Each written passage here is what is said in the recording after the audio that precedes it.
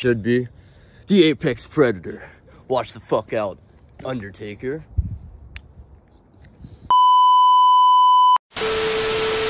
Bro, let me get a gram of your finest white powder, bro. What the oh, dude, what the fuck, dude? That was, oh, shit! What the hell, bro? I'm sorry, I got a little bit too aggressive. Can I please just get the gram? I got my money somewhere around here. I mean, it should...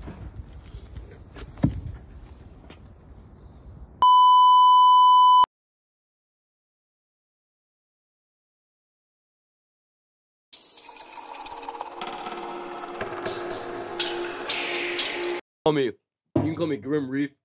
You can call me Azul, the 400-year-old vampire that appears to be 13. You can also call me Joe College, which is my stage name. Either are acceptable or none of them. It's really up to you. Where did you get Joe College from? Joe College, so like, if you look back at like these 50s interviews, I was watching these interviews with like college students. Okay. And they would call like the jocks and like the preps, they would call them Joe Colleges. And it's like the average Joe. So I was like, I'm gonna be the Joe College of fucking rock music, you know? So I'm gonna be like the ideal character, at least. Or that's that character. So the average Joe. Yeah, the average rocking Joe. But cool, it's just Joe College. And he's a demon. He's kind of a demon that that possesses me like when I get on stage. And I do these little antics too when I get on stage where I will be like contorting and stuff, and it's like he's pulling like the puppet strings behind it. It goes in deep. We can talk. We can go crazy about that. I want to get into that in one moment. Okay. Well, welcome back, everybody. I think this is episode 34. 34. Yeah, we appreciate everybody coming out, but we're just gonna hop straight into this one. Really no intro. So we're here with Joe College and Ian. Okay. Right. So how are y'all doing today? How are you feeling? How are you feeling? I mean, I'm feeling great, but I'm gonna be honest with you. I did have approximately 2 hours of sleep, which is always exciting. But really, like, I was just playing Dark RP all night, like Gmod. You know what I'm talking about? And I just can't stop. I told him this before you got here. So when we use rock analogies, you might have to elaborate just a little bit because so in my generation or in our generation, I sort of fell under the umbrella of like hip hop rap, right? Right, exactly. So I like I said, when you say these things, you might have to elaborate just a little bit, keep me updated, you know what I'm saying? But yeah, dude, I'm excited. You know, as I'm getting older, I'm dibbling and dabbling in different types of music. So to learn like the culture of rock and stuff, it's interesting. You know what I'm saying? It's almost like a new world. It literally is. It's especially if you were one of the people that was listening to rap majorly in the beginning and you're not really it's because I thought rock was literally all just that AC/DC bullshit, like Back in Black. Well, see, that's exactly sort of like when I was a kid, you know, and since I've been getting older, that was my impression. Like it was more of like the like you said, the AC/DC, the you know what I mean? Yeah, exactly. I'm not even gonna do it. I'm sorry, Axl Rose. Please don't assassinate me like you did to Kurt Cobain. Oh, but yeah, bro. Like I said, that was corny. But like I said, it's fun to learn. So I did have a question. So how old are you? I'm 22. 22, and you're 21, correct? 21. So like I said, this sort of fits into what I just said a moment ago. I sort of fell under the umbrella of, you know, hip hop, rap, the mainstream, and it's been growing since we've been children, right? You all sort of went against the grain. You know what I mean? Yeah, so what drew you to that? And not only drew you to it, but what really like, because everybody's drawn to different things, but what was it like? Yeah, this is what I like. This is what I'm gonna, you know, sort of pursue. Like what? It was actually super weird. I knew I wanted to do music. I did like shitty SoundCloud rap when I was in like middle school and early high school. Oh god, it sucked. It was so bad. Like it was just like trap beats and like a lot of bitches, you know, for like the word. Yeah. It just sucked. And I was on the school bus one day, and a girl I was with put a little earbud into my ear, and it was "Say It Ain't So" by Weezer. And that was like the pivotal moment where I was like, "Holy shit!" Wait, like, is that okay? It can rock music can actually be good, right? I was like, "Wait a minute." Is that the song that's like "Say It Ain't Ain't So"? That's a good song. See, I know that song. Yeah, no, I mean it was crazy. So she planted a seed almost. Yeah, it was sexual. It was sexual. She was trying to what's it called? Fuck, man. Yeah, exactly. She was trying to fuck, man. She was trying to fuck, man. She said, I know cool rock bands. Oh, wow. She was trying to seduce you. Yeah, on the high school bus or middle school bus. Exactly, it worked. I was so bricked up. I had to like put my backpack over my private area. That's fucking hilarious. So okay, you hear Say It Ain't So. What do you do after that? Are you like, oh, this is interesting. Let me just see what it's all about, or how do you keep? I basically right after that I was like, I gotta learn how to play this song. I gotta learn how to play this song. So I got an acoustic guitar, and literally for like months, I'm just playing that and like I'm like, fuck, man. So you're trying to learn the same song for? Yeah. Oh yeah. It took me because that was like I didn't know anything. I didn't know anything going into that. All I knew was that I wanted to play that song. Right. And that was it. So let me ask you this. Were you trying to play that song for the girl, or were you just trying in general to play the song? Yeah, definitely. That was like the main purpose. But then like retrospectively looking back, like I hate people like that are like just trying to like get a girl's attention through music, because I've had like band members like get kicked out for reasons like that. Yeah. So yeah, and I should not have done that. It should have been for me. So how old were you at this time though? What was that? How old were you at the time though? That was like I was 16. 16? Yeah, I was 16. Man, when you're 16, you're trying to figure out your way. You're trying to figure out what works with the women. You know what I mean? Oh dear God. And I'm sure every young guy, when you're 16, man, you don't even know what fucking works. And if you do, you're wrong. You know what I mean? Like that's the whole experience of growing up is learning. Well, not only just women, but people in general. You're just trying to figure out people. My game was awful. My game was like people call it Riz now. That's like a new thing that's going. Yeah, people call it Riz now.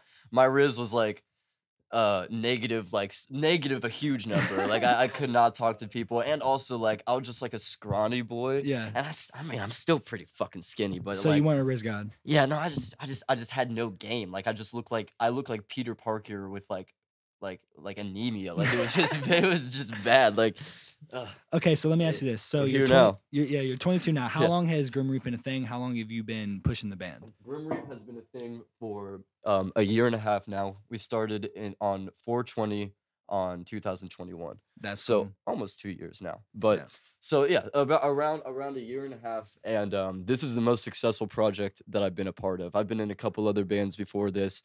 And it was like friends and family that would show up to the shows, which there's nothing wrong with that. I mean, someone's coming, but this is like the first act where I've been able to go and like sell out venues and stuff like that. So let me ask you this: you going from doing like friends and family shows, how does that feel for you? Like, what is that? Like, I can't even imagine. I can't even like explain. Oh yeah, let me make sure I'm on there. No, I can't even explain the feeling. Like when we played an Alice Bar show. It was one of our first actual live shows, and the crowd there broke fire capacity because of the other band that was playing with us.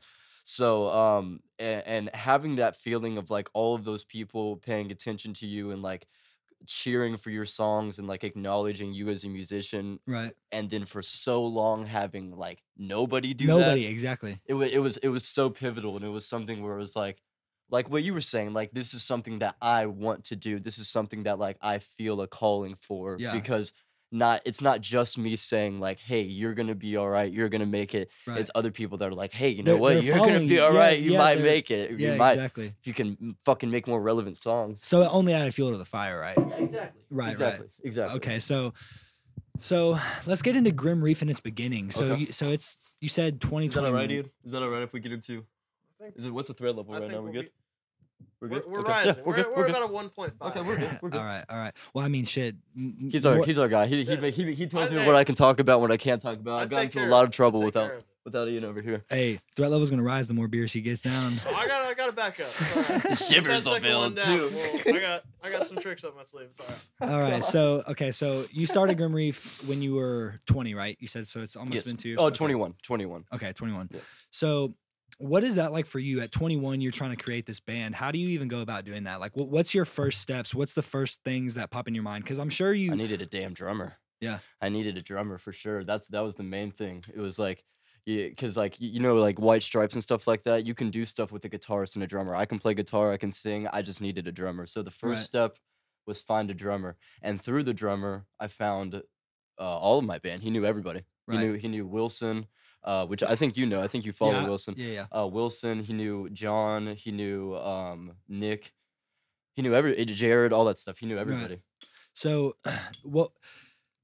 What was the motivation like behind trying to start a band, especially like locally? You know, how do you go about? I know you said you got the drummer, right? Yeah. But how do you go about like building connections with these people? Is it more of just like a you're just trying to find this person, or are you trying to find people that fit your? Obviously, you're trying to find people that fit your things, but how do you figure that out? Because you know, so hard, dude. It is literally so hard. Like I said, I'd been in a couple bands even before this, and I like just the shittiest members, and it's nothing against their playing skills. Even they just like weren't. They just didn't want to do music for you a all living. didn't work well together. Yeah, we didn't work well together. Schedules never lined up, and it's just like music is not something that they wanted to do as a career path. It's something they wanted to do for fun, like as a hobby. Yeah, right. And that really is the difference. Is because like I love music. It is fun for me too, but I want to make it a career. So I go through the obstacles that I need to go through to make it a career, or at least try to. Right. But if I don't have a team of people that are willing to do the same thing, then it's holding me back. No, exactly. So, and another question I had for you, and I was thinking about this one before you even came on. Right. When you're getting these people, and especially since you're only 22, and you know I think you're the oldest one in the band, right? Yeah, actually, Okay. yeah, I believe so. So yeah. if you being the oldest one in the band, how with you all being so young, what do you think you're going to have to do to keep this band alive? Because, you know, being 22, to keep a band alive forever, even some of the greatest bands ever through years have fallen through. So what do you do as like a leader to, you know, keep everybody intertwined, you know, keep everybody on the same page? What are those steps like? Recently, it is so hard to keep a local band relevant and people actually like wanting to even slightly give a fuck or care or anything like that. And I think that the main thing that like has helped us stay like relevant, and like the main thing that we do to try to communicate and always try to be like in the public eye is just traveling. One, I think that playing in other like scenes and going scene surfing, if you've ever heard of that expression, scene surfing is a really good way of people and introduce ourselves to these news audiences. Exactly. Right, exactly. And even people like that, like that are mainly like a hip hop crowd, and that's the scene. The fact that they are even accepting like a rock band, right, you know, to kind of like be part of like what they have going on. I mean, that's an honor. That's an honor by itself. Let me ask you this. So when it comes to rap, like being intertwined with rock, do you think that scene's only going to continue to grow, or do you think it's sort of like a niche? It definitely started as a niche, but I hate to say it because I really like the like rock by itself. Like I'm a huge fan of Nirvana and the Beatles and all of that kind of stuff. So it definitely is gonna stay though, and me and Des were talking about this a while ago. But I think that eventually rock and rap are going to like completely intertwine, and you're gonna see the rappers take on the persona of rock stars, and you can kind of already see that happening. You definitely can. You can kind of already see that happening because that's really what rock music was about. It was about just saying like, basically like fuck you to the man, like we do what we want to do, and we don't take orders. You're not following the normal way. You're not like, no, you in a funny way of putting it, like you're not gonna obey to just some stupid like not anything in particular, but just you're just fucking you're just you. Exactly. Yeah, exactly. You. Unapologetically yourself. It's always been about exactly expression, right? Exactly. Okay, so let me get into this real quick. I want to. Okay. Is the threat level low enough for me to get another cigarette? Or are we cool here? Oh, funny you should ask. That goes right into my little surprise here. Let's see. Oh, is that right? Got a little something. Oh my! Oh, buddy. Oh, buddy, this is gonna be a fun one. Keep it classy. Is that right? Keep it classy. Okay, well, do we even have a torch or anything? How are we supposed to light this? I got shit taken care of. Oh, he's got the whole shindig. Oh, yeah, true. So while he's over there, I know I got like this like scruff all over my face. I should have shaved. I look like a mess.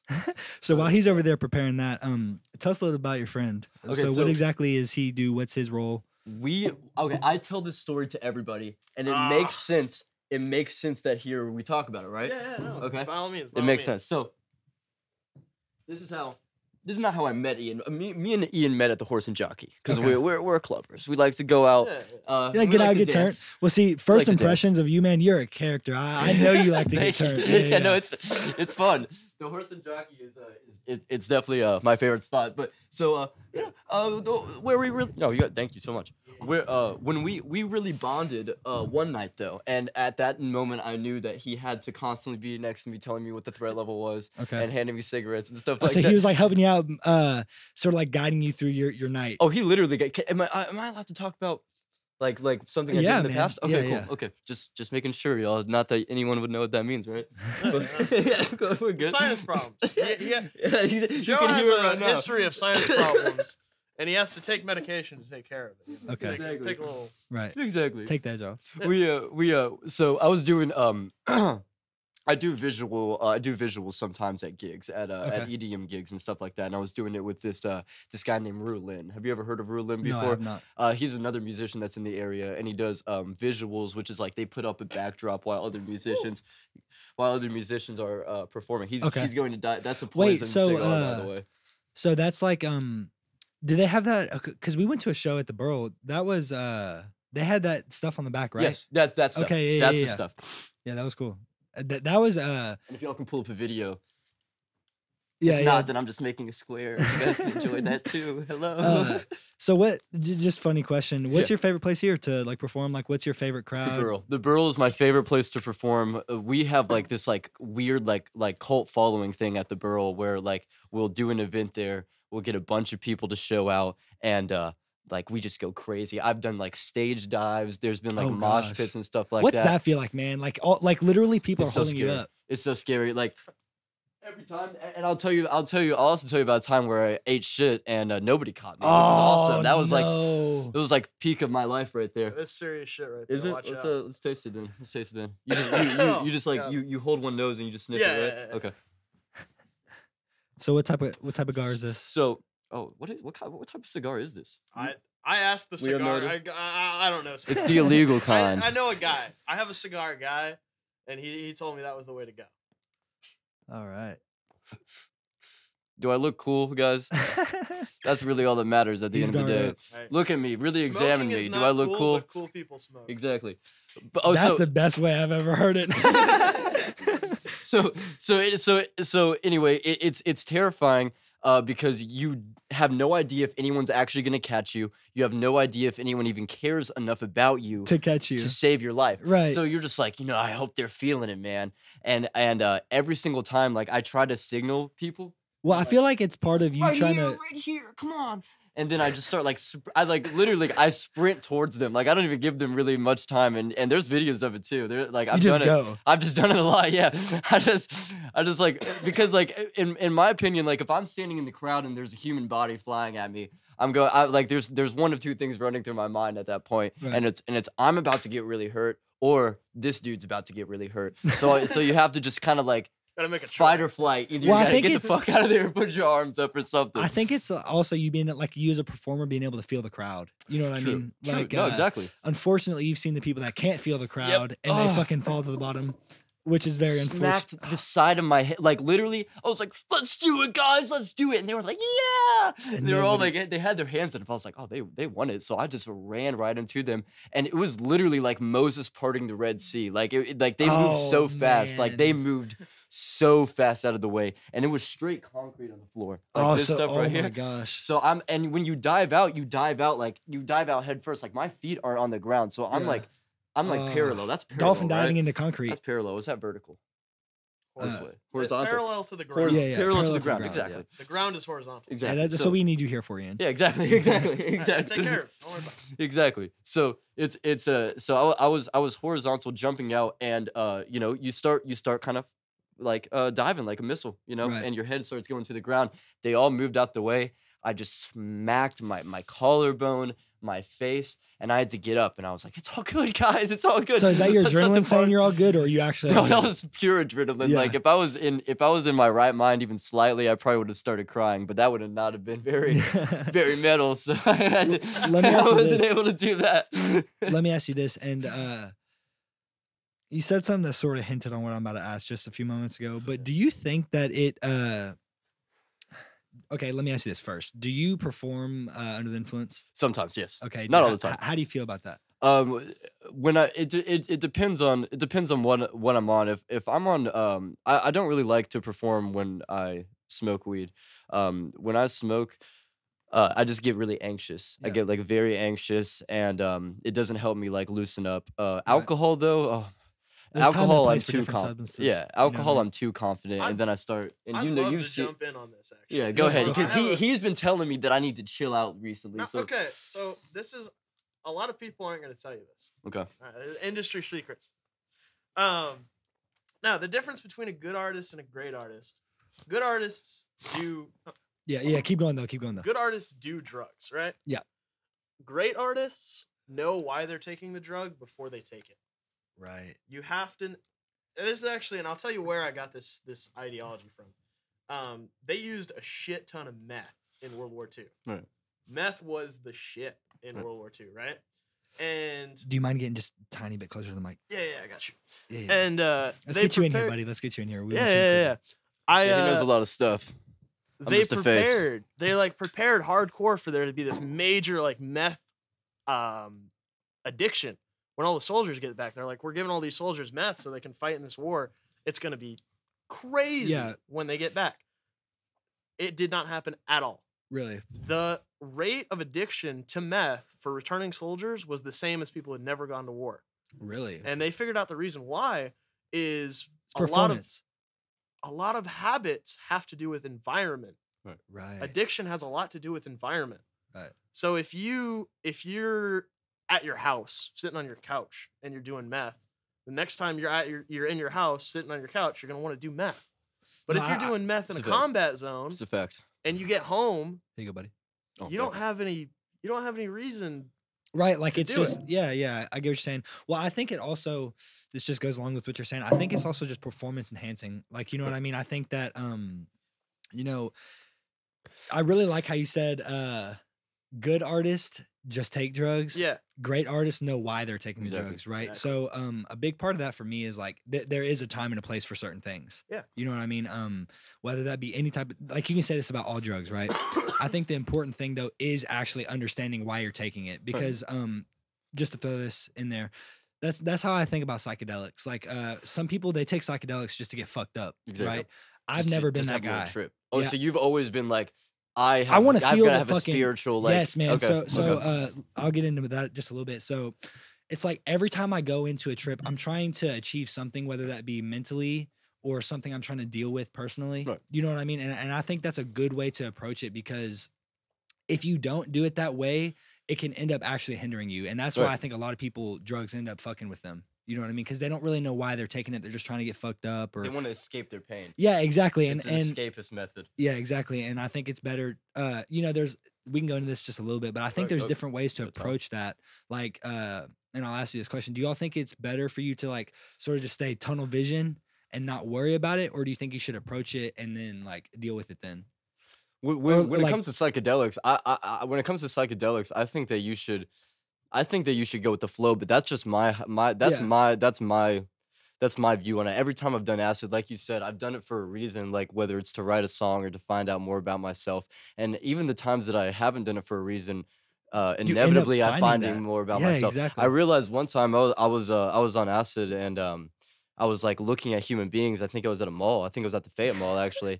And I was like, wow, we're fucking animals, dude. Yeah. We're animals. Like we're no different from like a deer or like a cat. Like we're just like Yeah. another animal. And like we've infested this planet. Like you know, like wasp hives and all Yeah. that stuff. Like we've like those are basically houses. And it was just a weird like conclusion that I made that's like super like just like like somewhat insane, man. Yeah. Like somewhat of an insane conclusion. But I was like, we're animals. We've infested this planet. And that's something that I've been ignoring like this entire time, because for so long I thought humans were like this godly, like created by God, like yeah. like worthy. I don't know. Just I don't know. I think there's two it was- sides to that, because okay, let me ask you this. You Do got you it. think humans happen by chance, or just do you think that there's something, do you think there's like, I mean, this is obviously like the question of life, Yeah. right? But Yeah, do you think exactly. questions just are here by chance? Oh, I know that answer. I got you right. I'm a 400-year-old vampire, dude. let's hear it. Trust me. I know. No, I think that 100%. I think that I'm agnostic, so I do believe that there is a higher power out there. I believe that, you know, it could be Jesus, it could be Siddhartha, it could be, you know, it could be whoever. But at the same time, I realize that there is a higher power. I also don't really think that it really cares too much about us. You know, I could see it being more of a simulation than an actual like caring God father figure. You know, I don't really view it like that. But the only reason I don't view it like that is because there's just like so much fucked up shit that happens, you know. And it's like how could God be real if my grandfather can like die from cancer and all that stuff, you know? How can God be real? You know, so I have a question for you that just goes along with this. Right. The other day I was thinking, and I sort of had this like, and let me say this. I was sober when I had this like little thought epiphany thing. I was thinking about DMT and ayahuasca, and while I've never taken them, I've done a lot of like looking and listening to people that have, you know, and I'm sure y'all have heard experiences of where people they about die or they're in a life or death situation and they say they meet God. Yeah. Right. So your brain releases a level of DMT when you pass. Exactly. For like 7 minutes, right? I don't know the exact time. Right. I don't know the exact time, but yeah, your brain releases DMT naturally. Right. Yeah. And so in a way I was thinking like, what if you about to die is your body releasing that DMT, you just didn't die. So that is you seeing God, because a lot of people that have experienced DMT or ayahuasca, these very, very strong hallucinogens, they claim to see entities or beings or, you know, creatures. What like do you all think how do you feel about that? What do you No, that can definitely I've like talked to people that have done like ketamine and have done DMT, and they all or even what was that other salvia or something like that. It was something like that. And they all say like the same thing, that it's like a spiritual journey, and like usually there's some kind of deity that speaks to them, or like a spiritual like apparition that appears and all that kind of stuff. Right. And that's trippy to think about, because like if you are actually dying, and the last, you know, like mental experience you have, the last mental experience you have is like a deity. No, don't worry. Don't worry. Hey, threat level red, dude. Someone fucking call, dude. We might need a door perimeter check. That's a security breach. Yeah, you know, we don't know who that is. Yeah, exactly. It could is be that anybody. the FBI right now? It could be anybody. Do I need to get this guy out of here? It's because we're talking about this God shit, man. They know. Bro, they're fucking listening. Yeah, they're like, oh, these motherfuckers. They know about the DMT. They know about the DMT God. Okay, so I'd love to hop in here. Yeah, man, feel free. Ian is way smarter than me every day. No. This is one of my favorite. I don't really like argue about truth when it comes to this kind of stuff, but one of my favorite what is the truth? Truth is subjective. Who knows? Like, there's no way to even like get into a real debate about the reality of it, because we just have no. It's different data. for everyone. But one of my favorite like pop theories right now. You heard about the idea that human sentience comes from mushrooms? What psychedelic the fuck? Mushrooms? Who the fuck? I love what that gnome told you that? much. What ancient gnome told you that? No. This is great. So, because they have these records of mushrooms in human culture in ancient times. Right. They carried fire. With it, like they would carry. So we know the ancient humans like interacted with mushrooms.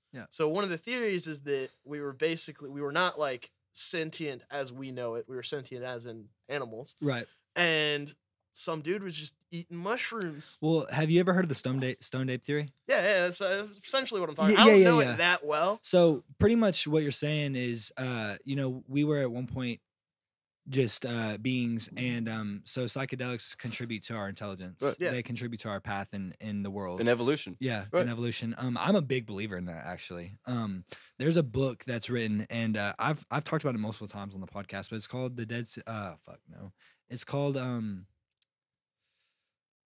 dude. It's like the magic mushroom and the ancient cross, or something along those lines. I don't know why I think I've heard of that. Why have I heard of that? So pretty much, there's this researcher that I don't know his profession, right, or his accolades or anything, but he's a researcher, right, and he was pretty much tasked to decipher the Dead Sea Scrolls, which is the earliest writings of the Bible, right. And so pretty much after studying the Bible or the Dead Sea Scrolls for fucking years and years, his conclusion was pretty much that the Bible, and you know, this is obviously words of this guy, Yeah, but exactly. he said that it pretty much humans, all the Bible is just misunderstandings of mushrooms and like mating rituals. In lack of better terms, that's pretty much what I'm saying. And that sort of goes along with the stoned ape theory. And pretty much what I'm saying, I'm definitely a subscriber to that. Because, I mean, like, I definitely believe psychedelics could have contributed because, man, just consciousness and like how we as humans are a collective community, it really blows my mind. You know, well, the Enlightenment period, I mean, not only was there tea and caffeine introduced, but there's probably some kind of psychedelic at the exact same time. I mean, that's got to be the facts. That was a whole. I want to find out more about that. Actually, I want to look into that and see if during the Enlightenment period there was philosophers like using some kind of psychedelic, because there's been psychedelics since literally the beginning of time. Like even in ancient like Egypt and all that stuff, like weird ayahuasca type like concoctions and shit. So I love like basically any advancement in human history. You can somehow relate to either sex or drugs. It's amazing. It's you know, that's what we live for. That's why we're here. The crazy thing about what you just said, okay, so sex and drugs are ways to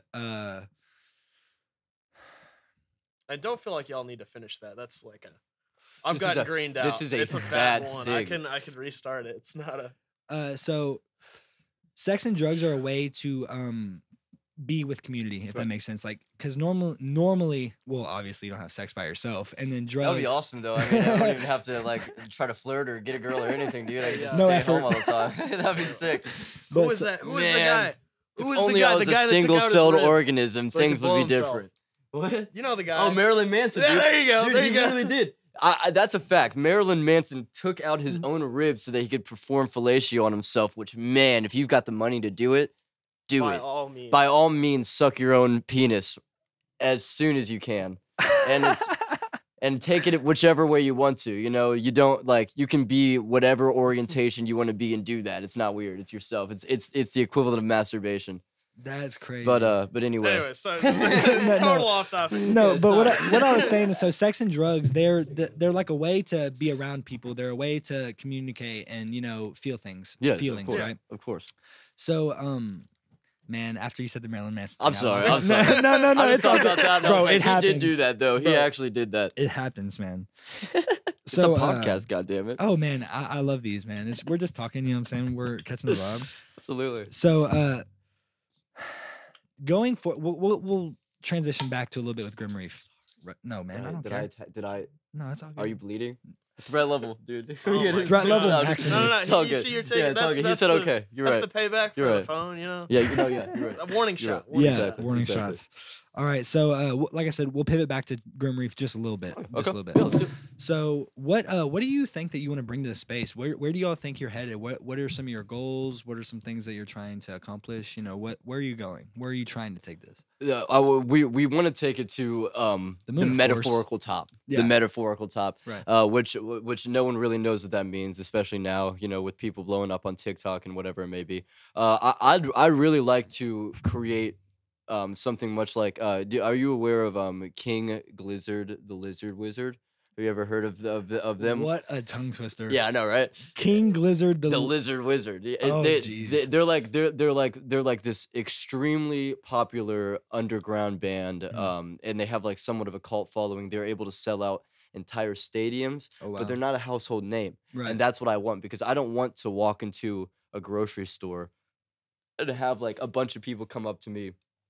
Like, oh, let me get your autograph. Yeah, go ahead. Is that a sacrifice of fame, though? That is absolutely, and I feel like that's why a lot of celebrities end up killing themselves, is because they totally lose their identities. They totally lose this like sense of themselves, because it gets completely taken away with them, whether it's through contracts, whether it's through like media, whether it's through a character they've built. Even I have caught myself recently. I had to literally lock myself in my house for a week and stay off social media, because there was a point not even that long ago, like 2 weeks ago, where I was so enveloped in the character of Joe College that I was starting to affect my family. Right. And like my sisters and my brothers, they're like they never saw me.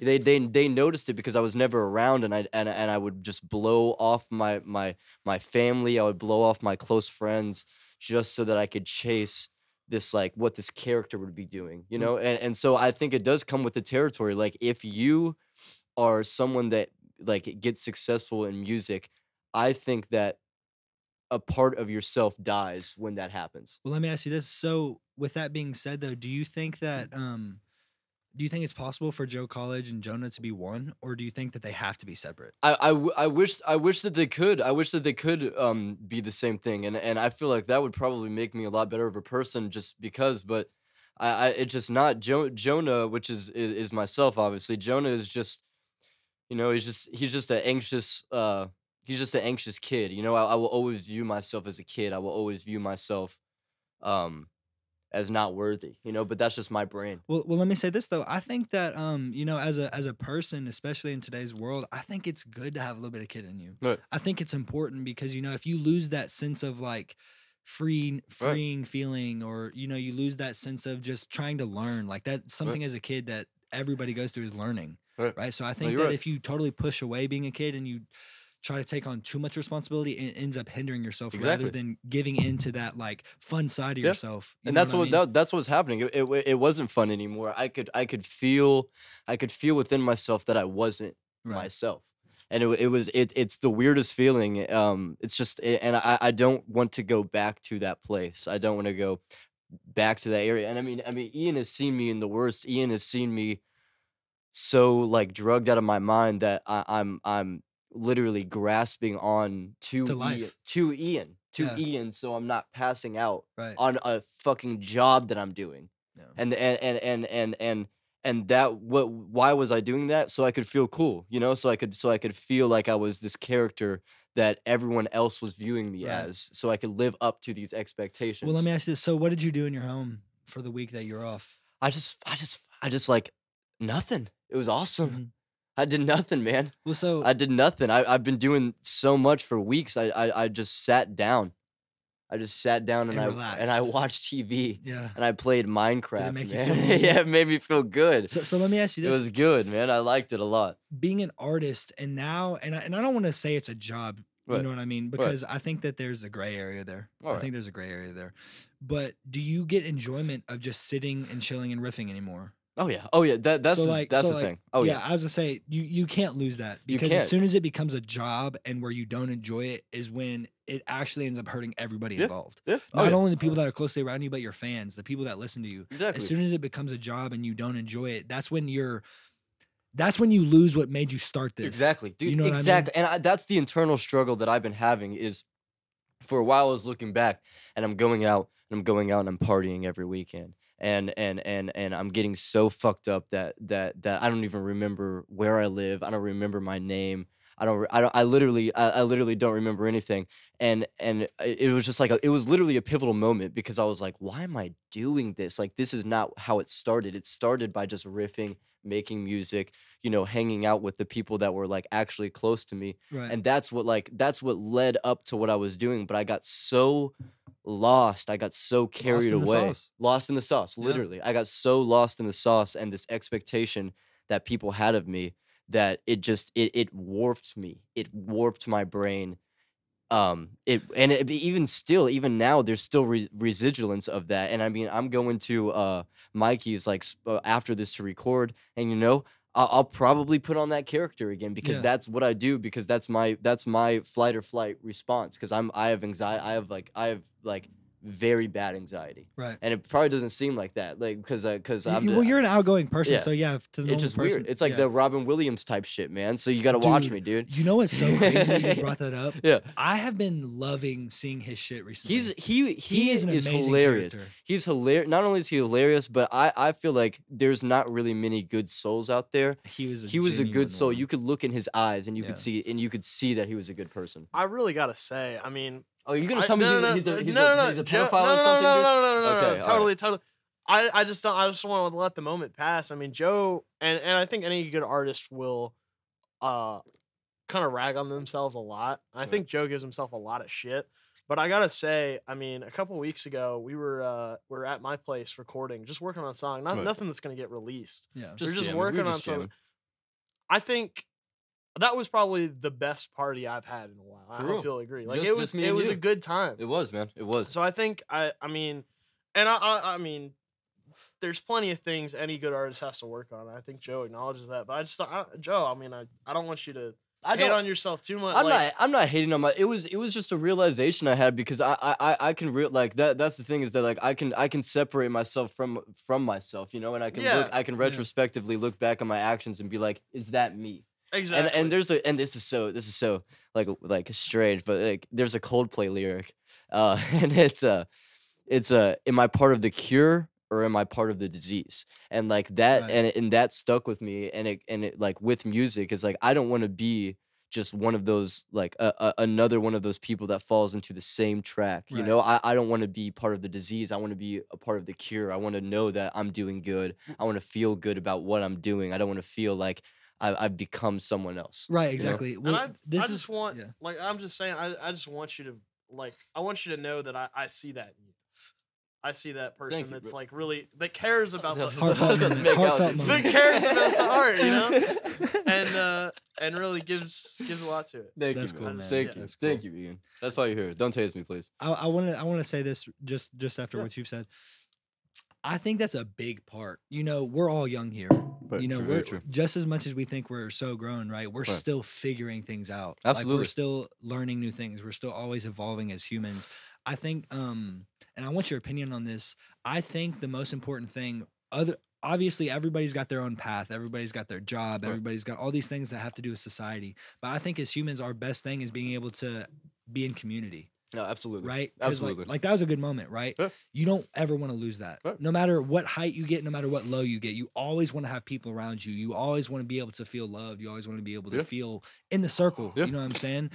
And you know what's crazy about that though, is that as beautiful as that is, and as much as you want to carry that around, when you're doing this certain kind of line of work, any kind of entertainment line of work, you want to surround yourself around these people, and these people will say, you know, they're like, I'm your ride or die, you know, I'm here for you. Yeah. I support you, but they're fucking fakes, man. And that is so discouraging. Well, you know, that is so discouraging when the people that you trusted, when the people that said they had your back, the moment that they think the tides have turned, they turn on you. That shows you it shows like there was a period of time I didn't want to be around anybody. Yeah. I didn't want to be around anyone. So I think that, I've had moments like that though. Right. And you know, I always find myself trying to figure it out, man. You know, it's like sometimes, man, you need that solidation. Like you need that away from everything to figure yourself out. And that's exactly what you did over the week, right? Exactly. But I think that that's also part of the process. Like I think a part of the process in you figuring and learning things out is taking time to yourself, but also being in the mix. I think that's important. Like we had a guest on last week, and one thing that we talked about was moderation. I think there's greatness in moderation because, you know, like I said, you got to foot in without it being a hindrance to yourself, like in too many ways, foot in, foot out type thing. Exactly. You know what I'm saying? You always got to have there's always two sides to the book page. Exactly. You know what I mean? And I'll go so far as to say even moderation in moderation. Yeah. Everything in moderation. Yes. And it's so important. And, you know, like I said, and I'll say it again, us being young, bro, we're trying to figure it out. And, you know, trying to go through these trials and errors is what makes you so. And I've talked about this on the podcast multiple times. No experience is bad unless you don't learn from it. Exactly. And I will say that forever because like a lot of people go through shit. Everybody goes through shit, but it's how you deal with the things that you go through that makes you a better person. Exactly. It's how you grow. It's how you literally learn from the Exactly. And I mean that is beautiful. That is beautiful because that literally just shows that like no matter how hard things Can you talk to the mic, buddy? Oh yeah, my bad. No, you're good, no matter how hard things are, no matter what, like how low you are in life, then that just shows that there's always a chance. There's always an option to turn that around. Yeah. And I think that and that's beautiful because like, you know, free will is beautiful. Free will, being able to do what the fuck you want is awesome. So if you decide, you know, like I'm in a shitty situation, like I realize I need to turn this around. It's realize up to I need you to though. Exactly. To turn around, And a lot of people don't realize that. A lot of people are just waiting for somebody to come save them. Yeah. And I was hanging out with this YouTuber named Dovidas. I don't know if you've ever heard of Dovidas. No, I'm interested though. But he's like a little micro celebrity on YouTube. And he told me, because I was talking to him about music, and he was like, "It's like no one's coming to save you. Yeah. It's like no one's coming to save you. No one's like you're not gonna get this like mysterious email that's gonna offer you like $1 million and take you out of a very shitty situation. It's all you. Yeah, me and him talk about this a lot, man. It's like anything that you do or anything that you want, you have to put yourself at the forefront. You are your own island, and you have to distribute. You have to distribute yourself. No, exactly. And I think it's so important that, especially being a creator in any way, whether it be artist, like literally anything, you have to understand that like shit is not given to you, and the people that get shit given to you, there's things that come with that, right? Can you ask it real quick? Yeah, I got you. But there's things that come with, like, I know this is a cliche thing to say, but nothing is free. No, like if you get something for free. If you get something for free, you've already made it. What the fuck is in the flask? This man's drinking gasoline. Don't let him fool you. Can I have some of that gasoline? I need to be fueled, dude. I've only had 2 hours of sleep, dude. There you go. Is that a gas cardi again, or a little bit? Okay. Okay. You talking about sleep, man, is always something I struggle with because I'm a night dweller. Me too. Dude, it sucks. It sucks, but it's so beautiful. It's like, we're vampires. It's okay. Night, it's all right. You get that time where you're like, you're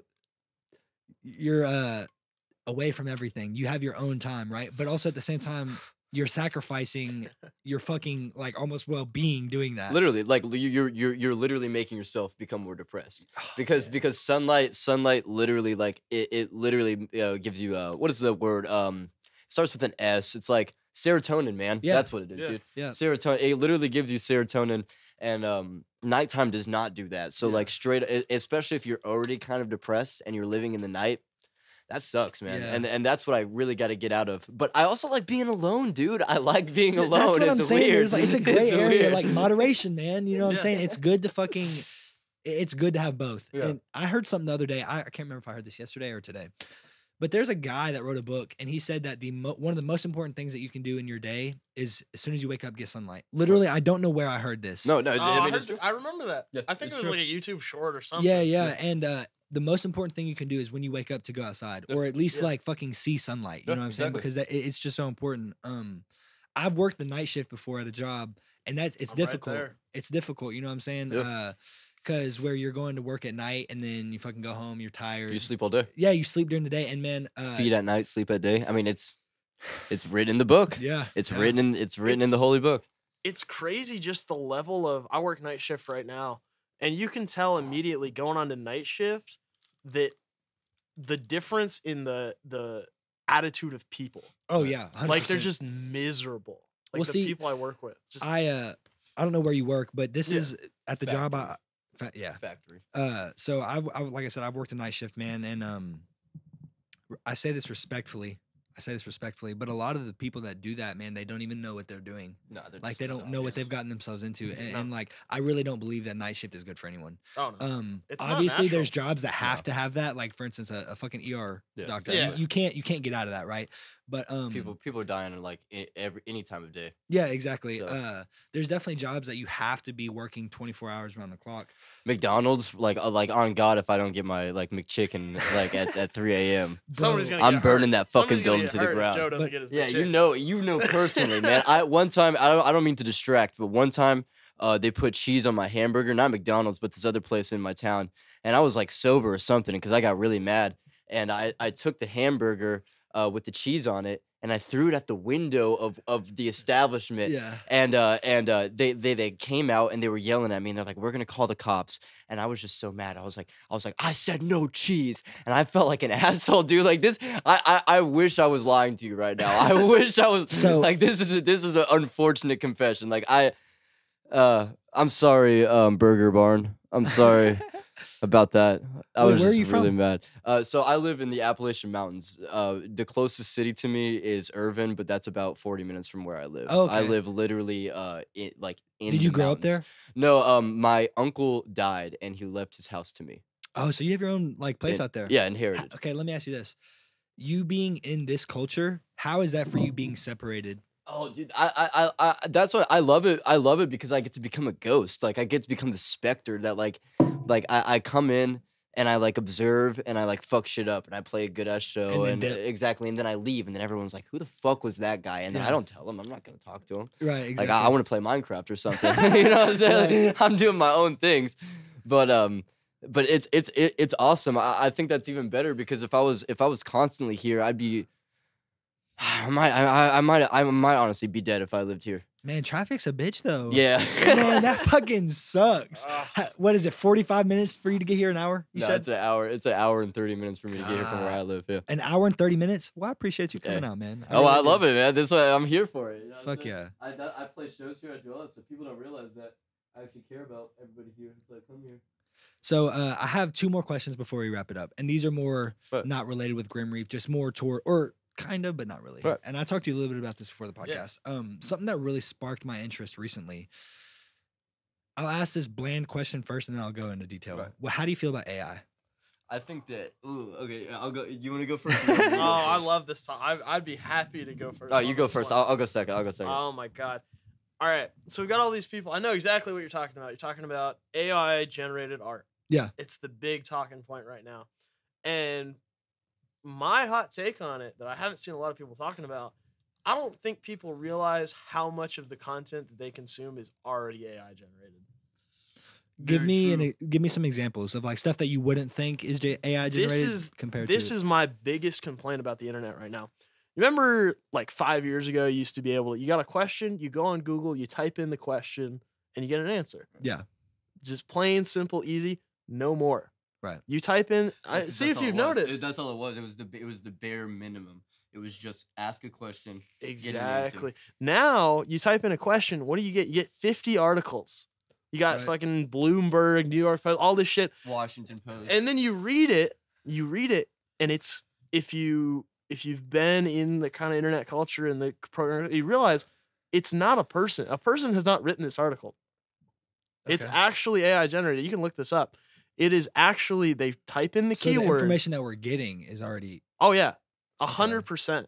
That's 100%. It's literally, it's just they type in the keywords because they know it's called. You can look this up. This is like a known thing that I do a little bit of social media management, like marketing management. It's hopefully I can remember the name of it. But basically what it is, there's an acronym for it, but it's, you can look on Google and you can see statistics for what words you can use. Search engine optimization. That's what it's called. Okay. So they will use specific words that are unrelated to the article so that it comes up on the top of the search. Right, exactly. Even if it's not even if it's not what you're looking for. So let me ask you this. Do you think that there's a ulterior motive to that? Money.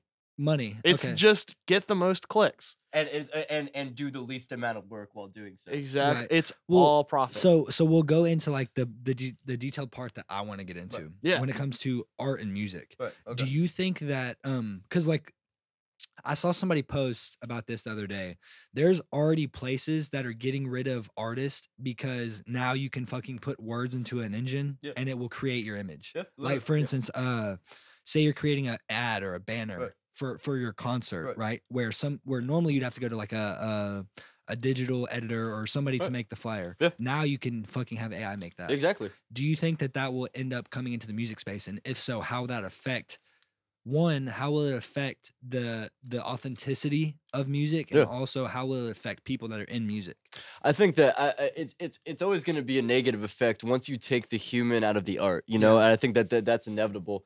And a lot of artists has even has hinted towards that. A$AP Rocky released a new song where in the music video, he's literally killed and then turned into an AI robot, basically, and then is still paraded around. The thing about AI is that it's constantly developing. So there's going to be a point where even, you know, if an AI can develop a picture, why can't in a couple of years AI develop a song? And then if AI can develop a song, why are you paying millions of dollars to hire an artist? Let me ask you a fucking question. With that being said, do you think that there will ever be an AI created to be able to consume AI work? Oh man. Because if so, that almost creates a new species. We're literally doing that. Like right now, we are kind of at like a caveman aspect of AI where like maybe we can get some robots and we can be like, hey, how you doing? And they can be like, hey, how are you doing? Right. You know what I'm saying? But we are doing so much work on it now where we are literally creating a new species. Once we can get them to be self-aware, then we are fucked. Yeah. We are fucked. Once AI becomes self-aware, that's probably just going to be the end of the human race, honestly, because AI, they're like any kind of robot, any kind of AI, they'll never get a disease, they'll never die of a gunshot, they'll never die of these things that human beings are dying from every day. Cancer, I mean, I'll probably get that shit. That's they're fucking immortal. Yeah. They're literally like. Well, you just said something that sparked some interest. So obviously, I know cancer isn't a fucking choice. That's not what I'm saying. I'm just saying this before I say what I'm about to say. Absolutely. But as a human, you make that sacrifice. Right. You enjoy smoking. You enjoy doing these things that are can cause cancer. Exactly, right? And they could. That's something though that I'll say two things about Elon Musk. What I'm about to say. Right. That's one thing that Elon Musk is trying to do is create a way where I don't want to say you can smoke and not get cancer, but create ways that you can sort of get around the human gene. Exactly. So we can sort of push out disease and those type of things. Exactly. But one thing I want to say about Elon Musk, and this quote was crazy when I heard it because it's so true. When humans make a road, we don't get mad at the anthill or the ants that are in the way. Exactly. We just make the road. Exactly. Right. What do you think? Do you think AI will sort of have that same thing so where it's like they're not going to get mad at humans, but they're just going to keep progressing through us? So we have slightly more genetic code than monkeys do, right? Right. We have slightly more genetic code. So if AI is slightly more genetically or not even genetically, I guess literally just manufactured. Yeah. Whatever that word is. Yeah. It's probably these, yo. Threat level. Threat level double red. Threat level double red. We gotta keep them tied to reality. Man. Don't tase me. Keep them tied to reality. It's all right. But no, here I got a tagline for you right here. I love this. This is one of my favorite sayings. Humanity is birthing the next generation of sentience. It is that, and that's what AI is, dude. It's literally gonna replace us, and a lot of people say that. I think Elon Musk is getting a lot of smoke right now. I fuck with Elon Musk. I think that he's a very smart guy. I think he's a very smart guy. I think that he knows a lot of shit that we don't know, and I think that it's just very small-minded just to put him on a political side and be like, I don't fuck with him because. No, I agree. I'm a fan of Elon though. Yeah, so. I separate the person from what they've actually done. Right. Exactly. Elon Musk has done a lot of amazing things. So although he's getting a lot of smoke right now, well, let me ask you this: Or you looks like you got something. I got something. I actually really wanted to talk about this. Knock me out. No. This is the one thing I came on this podcast. I wanted to talk about this. This is one of the.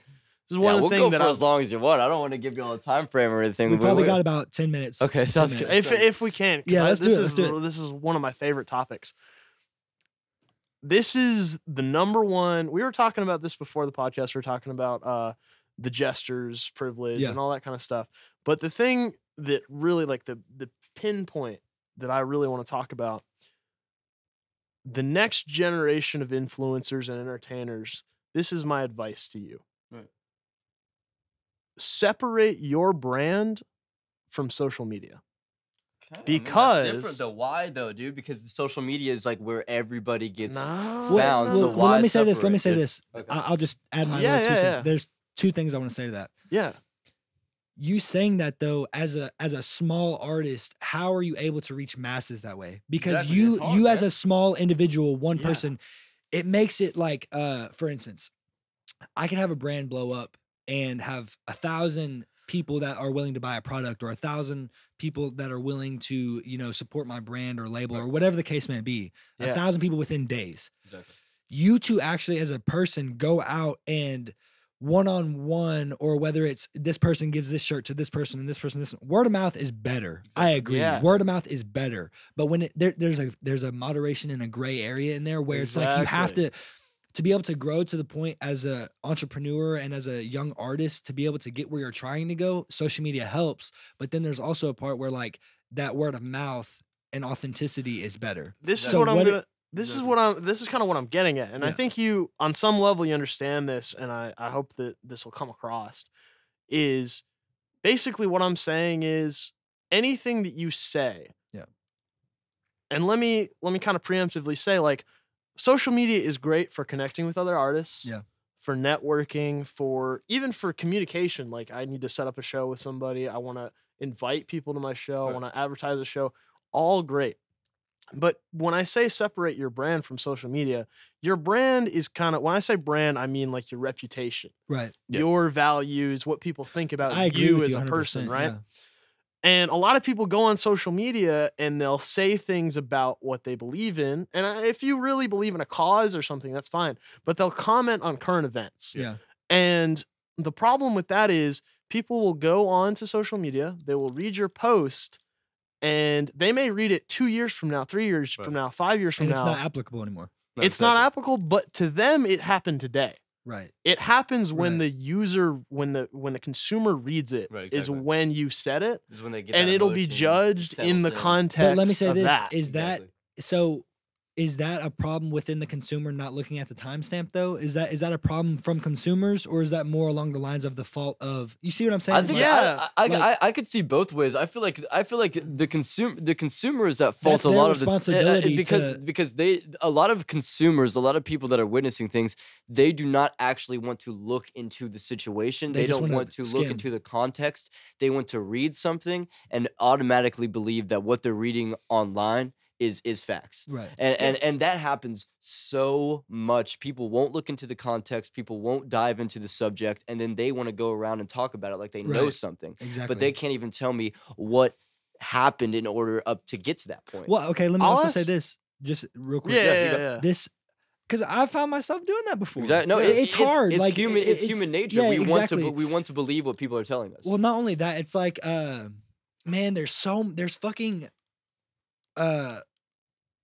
your access to so many different walks of life and so many theories, so many brands, so many ways of thinking. So like there's everything. I mean, bro, you now have the ability to access almost anything you want. Yeah, literally. At what point is it like, I don't even know how to articulate this, but at what point is it like, or as a person, do you have to look into everything deep? Because that can actually end up hurting yourself more. It's so hard to. You get what I'm saying? It's like no one even cares enough to do that. You know, like why if I hear something about about all that Balenciaga shit that happened and all that stuff, it's like, okay, like that did happen, but half of the population doesn't even care enough to actually look into it. You know, and that's kind of terrifying. It's kind of terrifying, but at the same time, it's understandable. Well, I don't have that time. I don't have that time. It's responsible or it's reasonable. Yeah. I don't think everybody can. You know what I mean? I think everybody, that's also like, everybody is an individual in the sense like, man, if I don't care about Balenciaga, I don't have to. Exactly. But it's not my responsibility to care. Exactly. Right? So I think what we're going around is like a big gray area of, and you said this before the podcast even started, when it comes to social media in general, there is just a big gray area where it's like, this is okay, this isn't okay, that's okay, that's not okay. You know what I mean? It's hard to articulate your way around this. Exactly. Yeah. No, and really what I'm getting at is removing like responsibility and fault, removing all that for a moment. Just think of your brand. Like, it doesn't matter whose fault it is. If it was my fault, if it was the reader's fault for not understanding, my reputation is what's at stake. Exactly. No, exactly. The reader's reputation is not at stake. Exactly. So basically what I'm saying is they're like fucking like Yeah, they're like Coliseum like members. Exactly, you know, that's exactly what it's. Exactly. It's literally the Roman Coliseum. Exactly. Right. It doesn't matter what actually happened. It matters what people thought about it. Exactly. So what I'm saying is, by all means, utilize. That dude was so alpha when he killed that lion. Utilize social media as a tool, but if you actually want to build your reputation, especially to your peers, do it in person. Right. Real shit. No, real shit. Every time. I agree. Because that's the context, because about you, what you said in person will be contextualized when you said it. Exactly. What you say online will be contextualized when people read it. Exactly. Yeah. And it could be forever away from the situation. It could have nothing to do with the situation. It could be word. It could be like rumor type shit. Yeah. And you think after high school, it's like, oh man. High school never ends. Yeah, exactly. You high know, school and that's never what's crazy about it. That's one thing that y'all can take away from this is high school never ends. If you think you're gonna get out of that purgatory, nope, you just evolved to hell. So welcome, everybody. I'll welcome you with open hands.